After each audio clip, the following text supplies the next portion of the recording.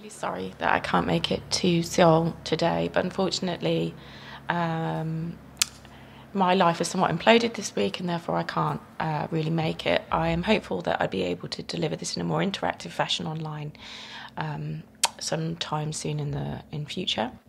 I have no disclosures to make. Okay, so by this stage of the symposium, I imagine that you have a good understanding of why we want to analyse cortical signals on a surface instead of a volume.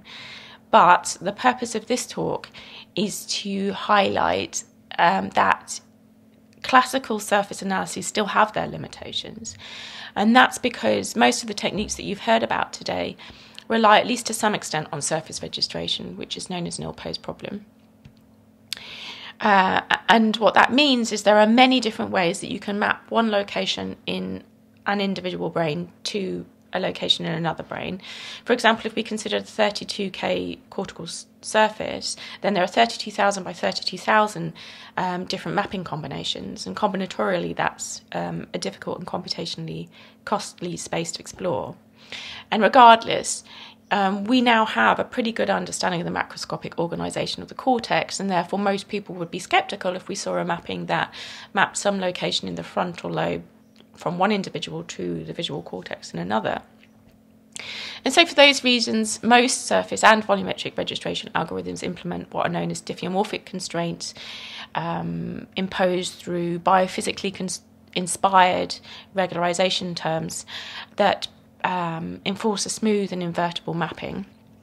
But the idea here is that you're not going to stretch or shear your images too much locally or allow any overlapping or tearing of the warp. And so we can see an example of this here for volumetric registration, where this brain image is smoothly deforming until its shape or its cortical folds more closely overlap with the equivalent folds in a target subject. But the problem with diffeomorphisms is that while they are going to allow us to smoothly and non-rigidly grow our images, which means that different locations in the image can deform in different ways and regions can grow closer together or further apart, what they absolutely prohibit is any swapping of the locations of regions or the splitting apart of regions or collapsing of regions into nothing. And when you really look at the types of variability that we observe across humans, you realise that then this isn't enough. So the example that I always give is the results of the HCP cortical areal parcellation, which indicated that in some areas just might not be present in some individuals, but also explained at length the example of the orange region 55B here. So here's 55B. Usually it's bordered either side by the frontal and posterior eye fields. But in a sizable subset of individuals, 55B is split and the posterior and frontal eye fields merge. And in some subjects, 55B swaps locations with the frontal eye fields. And none of these types of mapping would be allowed under a diffeomorphism. And there are, of course, other approaches to functional alignment which completely drop diffeomorphic constraints. For example, probably the most widely known is the hyperalignment approaches that have come out of the Haxby lab. And these are matching vertices based on the similarity of the dynamics of the fMRI time series. And while there's no doubt I see great value in the direction of these methods, in my opinion, at this stage, removing all biophysically informed constraints isn't the way to go, because you are then at risk of learning noisy mappings that are driven by the physiological noise that remains in the data. And so for all these reasons, I'm here to advocate for use of deep learning. And the reason for that is that, deep learning for images arose to deal with this very problem, to allow us to compare images without them having to be aligned at all. And the most famous, probably, or the most well-known deep learning framework for image understanding is a convolutional neural network. And these work by comparing images through what are known as convolutional filtering operations. So we learn a huge bank of filters at different resolutions that learn to detect different textures and patterns, and at higher levels indeed learn to detect full objects in the image. And this works essentially by learning these 3x3 filter kernels, where the weights or the parameters of these kernels are learned during training. And the convolution operation itself works essentially by translating these kernels across the image and comparing the kernel parameters with the image features at each location. So if we look at this in more detail, then essentially here we're looking at a convolution across a patch of this image, which is highlighted here. So these values in this box here exactly reflect the intensities in this image patch. And what we do during convolution is we take our 3x3 kernel and we compare it, we overlay it with our image at some location, and then we perform an element-wise multiplication and sum with the corresponding locations in the filter and the image. So you've got W1 times 55 here, and W2 times 60, W3 times 65, and so on. So you multiply them together and then sum up all the terms to get a value, and this becomes a value in a new image, which is the output of the convolution. This image is slightly low, its output size is slightly less because these values correspond to the center pixel, and therefore you can only get as many outputs as you can fit your filter kernel fully into your image. And so you make these comparisons at every location that you can fit a filter kernel by translating the kernel to the right each time and performing the same operation. And you continue this along each row, then move down one row and along the next row until you generate an entire convolutional image. And that image, depending on what layer in the convolutional neural network you are, learns to detect different textures in the image. So at early layers, they learn to become edge detectors. So we see clearly that at this border here, we've got an edge, and the output, the convolutional image, is highlighting that edge. And so over many layers, these convolutional neural networks learn to detect these edge structures, textures, and individual objects, and they do this through downsampling. So all the way through, you're learning 3x3 kernels, but as you downsample the output of the convolutions, the scale of those images, the amount of the image that they're capturing becomes bigger, such that at the final layers of the network, an individual 3x3 filter can learn to activate for an individual object, such as a flower or a face.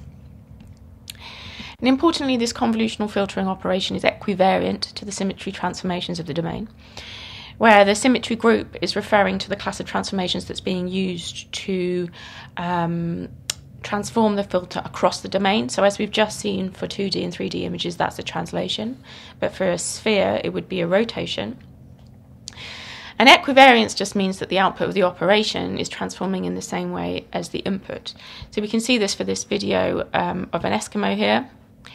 So here, if we transform our view of the Eskimo across the scene, then the output of our convolution stays exactly the same but transforms in exactly the same way, and that's equivariance. And then if we combine this equivariant property with pooling over these layers, it in the end makes the CNN invariant to these operations, which means that it would be able to detect an object wherever it is translated across the scene. And then in addition to this, many people realize that if we augment or supplement our input data set by transforming our examples, then we can learn to make the network invariant to more types of transformations. So for example, we could simulate more biological variability through applying linear or nonlinear transforms of the data. So we could rotate some of our inputs, we could stretch some of them, we can nonlinearly deform them, we can simulate the MRI bias field, we can simulate noise, and this creates an appearance of a much bigger input data set than we had to start with, and that can generate networks that generalize much better. But it's important to understand that the filtering operation itself is not equivariant to any of these transforms. So what you're doing when you train a network in this way is training a bigger network with more filter kernels that can learn all of these sources of variability. And so this then becomes a trade-off where the more parameters you have, the more likely the network is to overfit and not generalize to unseen data sets. So you have to be careful. And then, moreover, if we try and translate the convolutional kernel operation to surfaces, we run into new problems. And that's because depending on what path so the underlying problem is that surfaces or non-Euclidean domains have no global coordinate system. So unlike 2D, 3D domains where you have the X, Y, and Z coordinates, our coordinates change as we move across the surface. We have to work in the tangent plane. And so we have no global coordinate system, and that also means that when we transform our filters along different paths, then we end up with filters of very different orientations. So for example, let's consider this star our filter with a blue point at the top and green on the left and red on the right here. If we take it over the blue path, then when we get to the back side of the opposite side of the sphere, the filter's turned upside down. On the other hand, if we go around the red path, then what we get when we go along the red path is that our filter is instead turning, it's flipping left-right. So now we have the red point at the bottom on the left and the green on the right. And so you can see that these two filters have different orientations. And so if we were to implement our surface filtering operations in exactly the same way that we do for our Euclidean domain, by defining some sort of grid or tessellation and defining our filters on that tessellation and just comparing them with the image properties at that location, then what we get are convolutional operations that are in no way invariant to the transformations of the data. And this has been done by the popular spherical U-Net framework that was published in MICI 2019. And it has some advantages because those filters themselves have no constraints and therefore are fully expressive. But the operations that you get are in no way invariant to transformations of the data. So if you don't have your data very well aligned in the first place, then it's not going to work very well. And I would argue that then that somewhat defeats the whole purpose of using deep learning. So technically, actually, the correct way to implement non-Euclidean convolutions is in the spectral domain, because using the convolutional theorem, which states that the Fourier transform of the convolution of an image and a filter is equal to the product of their Fourier transforms. So then we can just generalize Fourier transforms to the domain of interest. So we could use spherical harmonics for the sphere, or the eigenvectors of the graph Laplacian for any sort of generalized shape mesh. However, implementing convolutions in this way is very computationally costly. And so what happens is that the methods that use these types of approaches implement approximations which lose filter expressivity, and then that becomes a problem if you're trying to learn very complex textures in your image data. So in summary, implementing convolutions for surfaces isn't straightforward because it is not easy to implement them in a mathematically correct way that is computationally efficient. And further, your best choice there are many different approaches because there are many different non-Euclidean domains. You can go from trying to model protein molecules to protein-protein interaction networks to social networks, financial networks, shape. And so you have to be careful that you choose a framework that is suitable to your problem. That being said, the field continues to evolve with the advent of what are known as message passing schema, which Conrad, I am sure, will talk about in more detail in his talk that comes after mine. But in brief, these achieve more transformation invariance, or they achieve permutation invariance anyway, to the ordering of the network, the vertices, when you're performing your convolutional operation, because they define your convolutional operations from some sort of generic aggregation function, such as a sum, a mean, or a max. And these can then learn powerful filters that put no constraints on the parameters of the network, that learn to be invariant to the ordering of your vertices and the number of vertices that you have in any neighbourhood. And besides, despite all these limitations, we can do some really powerful things with surface convolutions. So I'm not trying to discredit them at all. I'm just, as you'll see in a few slides' time, saying that there is another way of doing this that is simple and intuitive. So we have used surface convolutional neural networks very successfully. For example, Logan, I'm sure he's already told you, used surface convolutional neural networks to generalize the HCP aerial parcellation to the much noisier data of the UK Biobank in ways that strongly outperformed the vertex-wise classifiers that were originally used for the HCP paper, in the HCP Nature paper. We've also used surface CNNs to perform a range of image processing tasks. So here I'm showing an example of learning-based image registration, the geomorph framework that was developed by Mohammed Suleiman. So this is essentially a learning-based implementation of MSM with the advantage that it runs much faster than the original implementation of MSM, generalizes across data sets, performs as well as MSM-all. But really the long-term objective for this type of framework is to create an environment which we can start to learn better regularization terms that will allow us to break free of diffeomorphisms, but in a much more sort of principled way. And we can also use surface CNNs to build deep normative models of neurodevelopment that show us how individual brains should develop over time whilst preserving their unique cortical morphology and microstructure. And so these can then be compared against ground truth follow-up data. So here we're showing ground truth scans for a preterm baby. They were scanned around 34 weeks and then a term equivalent age. And we can see that we can use surface convolutional neural networks to model the growth of that baby's brain in ways that preserve that baby's individual cortical morphology, which wouldn't be possible with methods such as Gaussian processes that are going to model the mean of a population. And then we can compare the simulation of how we expect the individual to develop if they're healthy to their ground truth, and use that to see how much that individual is deviating from healthy controls over time. But that all being said, our objective in this tutorial, or my objective in this tutorial, is to instead offer you an alternative framework that is both powerful, versatile, and relatively intuitive to use. And for this, we're going to turn to what are known as vision transformers.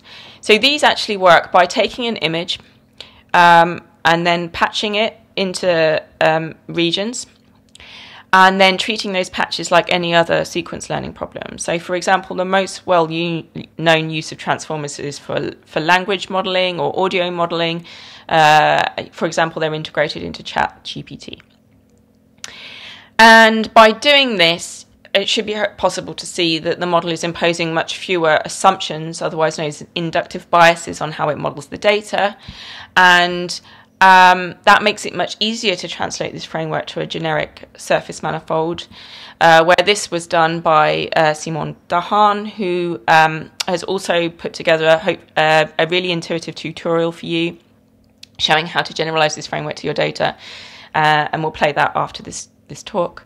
But essentially, all we really need is some way of patching up the surface in a consistent way across all data sets, and for that we use icospheres.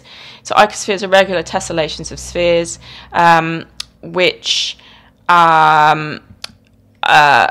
you can upsample and downsample in a very simple and intuitive way, just by adding or removing vertices at the center of each edge. And then this allows us to set up a surface vision transformer in pretty much exactly the same way as we do for a conventional vision transformer. So our cortical feature maps, where in this particular case we've got sulcal depth maps. These are resampled to a high-resolution icosphere. Usually we use ICO 6, which has 41,000 vertices, which I would say was more than enough. And then this data is patched with a lower resolution icosphere, usually ICO 3, which has 1,280 faces. And each one of these patches is then referred to as a token. And those tokens are then flattened and compressed with a linear embedding layer into shorter sequences. And then sine, cosine functions are added to each token in order to force the network to remember the locations of each patch relative to its neighbours, because otherwise we've chucked this away. So this is known as positional embedding. So I'm going to go through the details of vision transformers very fast, but very soon I will upload to YouTube one of our AI lectures on all of the architectural details of vision transformers that should further help you understand how these work. I will upload all of this to YouTube, and I'll provide links at the end of the talk. Okay, so yes. Data is resampled to ICO 6. It's patched with ICO 3, concatenated across channels so you can simultaneously model cortical folding and myelin, flattened to a shorter input sequence, and then these cosine embeddings are added to encode location. There are many important details involved in these networks, but essentially all of these network architectures are exactly the same as you'd use to model language or 2 or 3D data. So the only thing that's really different is how you do the patching. And to understand why vision transformers are so powerful, or why transformers are so powerful, the main thing you need to understand is how multi-head self-attention works. So essentially what this is doing is training weights matrices to learn a query, key, and value matrix. And these essentially are then modeling co-occurrences or spatial autocorrelations in the long-range spatial autocorrelations in the data in order to build up some sort of holistic understanding of the scene. And that's useful for brain imaging data because we know that most cortical phenotypes, or most diseases that impact the cortex, are diffuse and impact distant regions. And we need to know that things are happening together in order to make a diagnosis, for example. So the first two terms we need to think about are the query and the key. And essentially what these are doing are learning some similarity or association between these tokens or patches.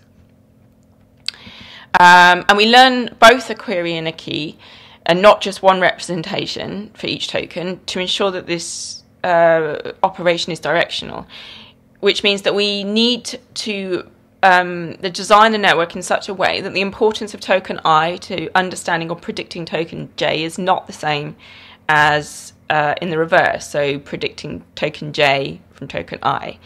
And this makes sense for language learning.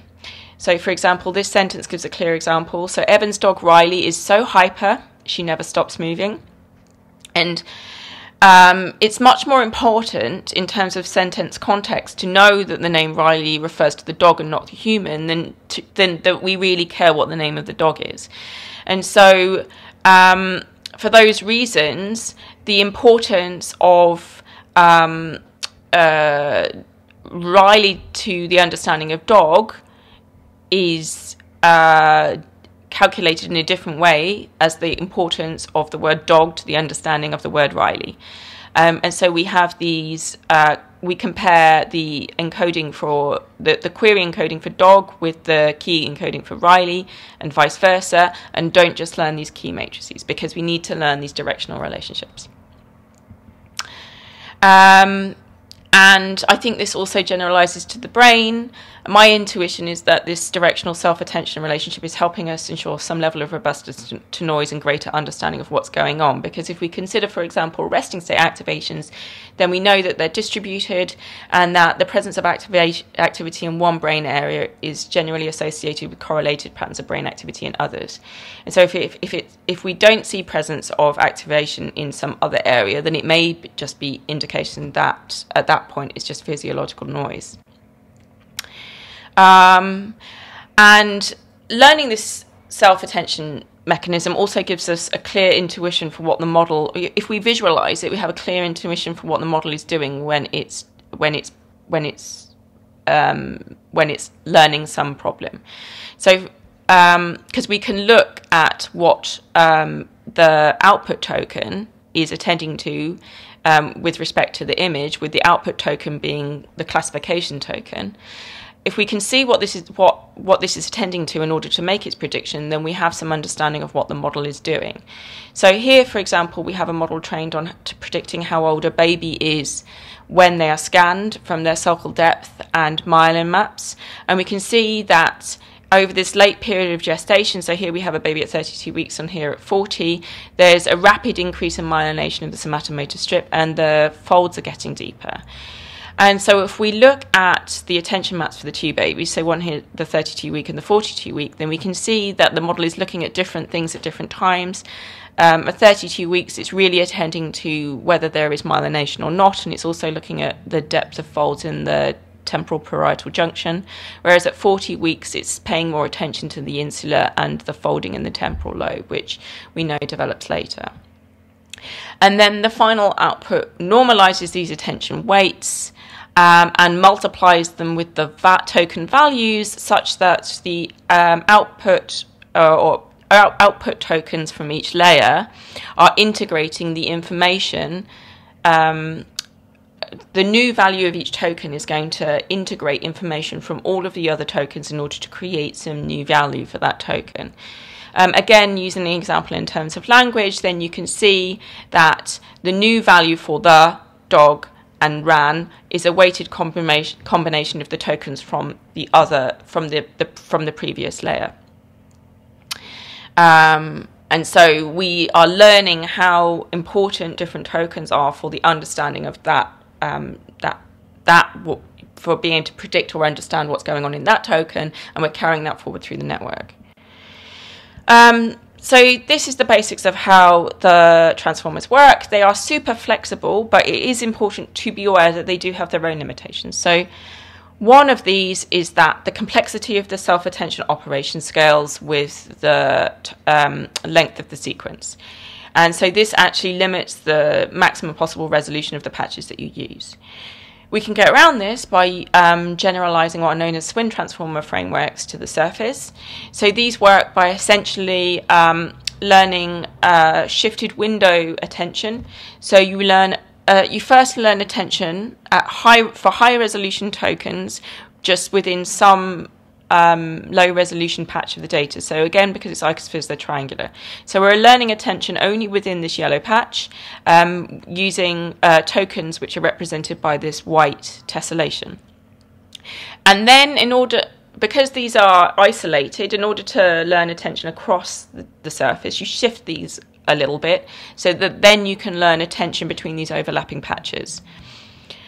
Then what you do is over a series of levels or layers, you downsample your token resolution, so your tokens are getting bigger and bigger, but at the same time you're increasing the scale of your self-attention operation. So these patches are covering more and more of the surface until at the lowest resolution, self-attention covers the entire surface, but you're down to a relatively low token resolution. And if we do that, and we use the MSSIT, then we see that our transformers are now strongly outperforming surface convolutional approaches. So this is spherical UNet, and this is a method known as MONET, on the task of predicting the gestational age of a baby, so how preterm a baby was, looking just at a scan taken at around term equivalent age. And this is not the easiest of tasks. We can see the transformer, it has an error of less than a week, and importantly, its performance is more or less consistent if we use data that's been pre-aligned with MSM or if it hasn't been aligned at all. And this really isn't the case for surface convolutional approaches. And then framing learning in this way also allows us to perform dense prediction tasks. So as well as doing prediction, we can do generation theoretically, or we can certainly do segmentation. So this is performance on cortical folding based parcellations according to the Desikan-Kiliani atlas. The other issue is, that you may have guessed, that these lack of inductive biases, so the fact that we're not imposing any sort of model, we're not learning local kernels, we're learning to model the whole image, means that we're learning networks with very many parameters, and this tends to make the vision transformers data hungry and prone to overfitting and poor generalization. And this is also true in the natural image domain and for audio and language modeling. And in those domains, it was originally is generally dealt with through self-supervised pre-training. And the most popular method for doing that right now is the masked autoencoder. So the idea of the masked autoencoder is what you're trying to learn to do is that you mask out quite a significant proportion of your image, and then you learn to reconstruct the full image from just the patches that remain. And the reason why this is such a powerful self-supervision technique is that essentially you're able to learn a narrow but deep encoder. So because you've got fewer tokens and the complexity of the self-attention operation is related to how many of them you have, by having fewer of them, you're allowed to have a deeper network. So you can learn more complex representations and more complex self-attention representations across the surface. And then you use a wider, shallower network to do the decoding. And you find that you can mask quite a lot of your data out, 50 to 75%, and still do incredibly well image reconstruction. So you see how it's performing at the top here for cortical folding, and below we're modeling spatiotemporally dynamic data, so the HCP70 fMRI data set. So it's changing in space and time. We're modeling changes in space and time, and we're still masking out huge amounts of data and still being able to reconstruct the data really well in ways that preserve individual variation, even if it's a bit smoother. But the reason why we're doing this is not to reconstruct data, it's actually to take out or extract this encoder and then use it for downstream tasks. And if we do this, what we see is that it enhances the performance of those tasks. So here we've got sex classification from the fMRI data, and if you do the video surface masked autoencoder pre-training, then you can see that the performance is much better than if you train from scratch. And you can also generalize from one data set to the other. So you can take the very large UK Biobank data, pre-train your network on it, and then apply it to much smaller data sets and see that the performance is improved. So here you can see the performance of predicting a baby's degree of prematurity, just using 50% of the DHCP data sets for about 300 images to fine-tune. You're getting really good performance. And we've made these pre-trained networks available from our GitHub. So in conclusion, from my experience, I would recommend using surface vision transformers over convolutional neural network approaches because they're simple and intuitive to implement. They offer better performance and greater transformational invariance than surface CNNs. We can generalize across data sets and tasks. We can offer you pre-trained networks so you can apply them to much smaller data sets. And they seem to be working really well for univariate, multivariate, and dynamic data sets. And we're now generalizing them to shape.